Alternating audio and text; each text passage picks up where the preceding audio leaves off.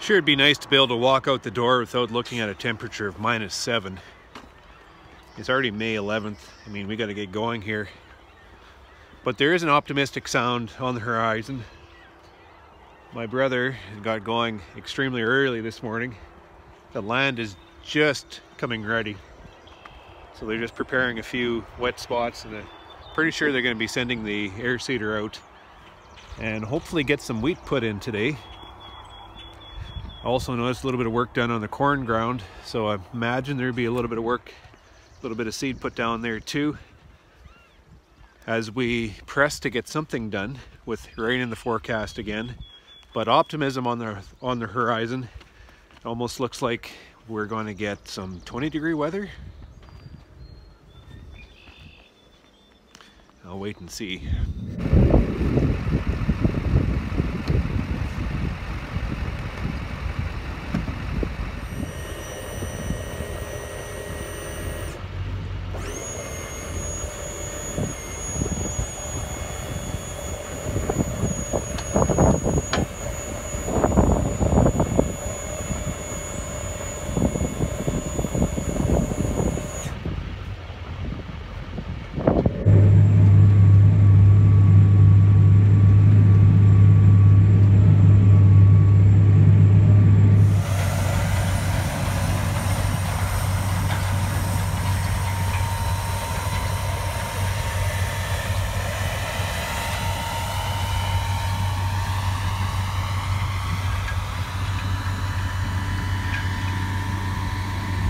6 degrees and the bees are flying. So as goes my rule, when there is beekeeping weather, we work bees. Right now I have the crew busy just doing maintenance work inside the honey house with cleaning up frames and painting boxes and making patties. I think I'm going to, it's too cold. I mean, it was -9 last night and we're not out of it yet. So it's too cold to actually do any transfer work. We got to move these nukes. And it's too cold to, I don't know, it's too cold to do anything really. I don't want to stagger these hives by trying to manipulate them. So we're not going to work these hives. We're going to have to be a little more patient and just allow things to happen. But the bees are flying, so we got to get some work done, because once this nice weather comes, we are going to be so far behind we won't know which way to turn. It's 6 degrees and they're bringing streams of pollen into the colony. Just so encouraging. It's actually a beautiful day, nice and sunny, no wind. And 6 degrees is supposed to get up to 10, I hope. So natural stuff coming back in, that's good. So my intention here is to just take a peek down into the brood nest. Whoops, spilled some bees on me. My intention here is just to peek down into this brood nest just to see what's going on. These hives, obviously, we'll take a peek here.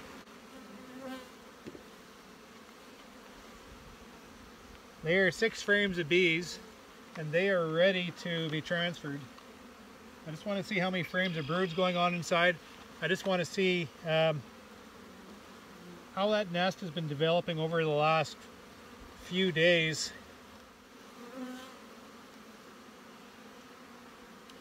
So here's a frame with some honey on it, full of eggs and larvae.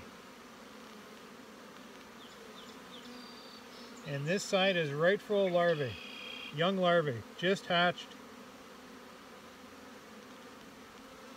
Could have a little more jelly in the bottom of those cells. But we're going through a dearth and they've run out of supplement. If I had a patty, I'd give them right now.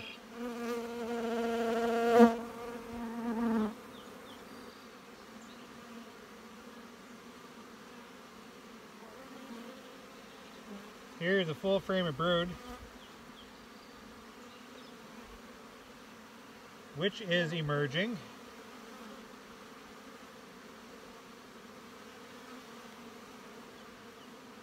This side is emerging and being filled up with eggs right away. So we have little guys coming out. and the queen's got to be close because there's eggs all through here. So she's using her space wisely. So what I'm concerned about is being a staggered development between the of the brood because of this cold weather we've had. I'm seeing old brood, the cap brood, I'm seeing eggs, I'm seeing young brood, I'm seeing larvae that's just hatched from the egg.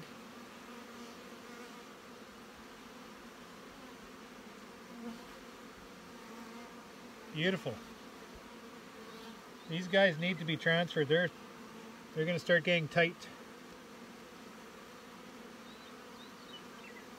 They're not overly crowded right now. The queen seems to have lots of space here to lay. She's filling in all that space as the brood emerges. But as that brood emerges, this colony is going to get full and fuller of bees. Beautiful frame of brood. I haven't found that queen yet. She must be on that last frame.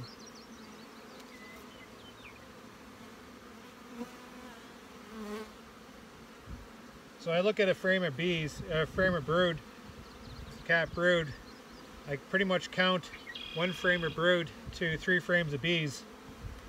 As if you think of it, the brood, the bees are pointing this way. When they emerge, the bees are pointing that way. So they take up 3 times the space. So when this emerges, this hive is going to overflow with bees. So we need to transfer this equipment. So I must have missed her through there. I didn't see her. She must have been on that frame with the eggs. Here's a frame of no eggs in this one. It's got stored syrup. All right.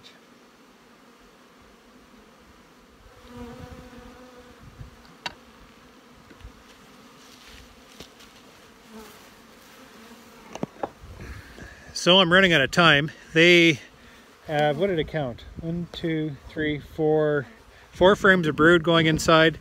That is emerging right now. The queen is following suit, laying eggs everywhere she can. I've been able to keep the feed to them, so they have lots of food stores. There's a very important food rim around that brood nest. That's extremely important just to maintain the optimism of that colony to continue brood rearing. So I have that. The only thing I'm missing in there is supplement. They've devoured that. I need to get more on there right away. But there's fresh pollen coming into the colony right now, which will provide some nutrition to those young larvae. I noticed the nest was a little bit dry, so she's pulled back, or the bees have pulled back on the amount of jelly they provide their young. So that's not a good sign. That means we need protein on these colonies. Most of the apiary does have that, so I'm expecting everybody to be all right. They're pulling back a little bit, which is a bad sign, but they're also going to get some real fresh stuff right now. There's a lot of promise in that nest. They're maintaining themselves. They've held their integrity.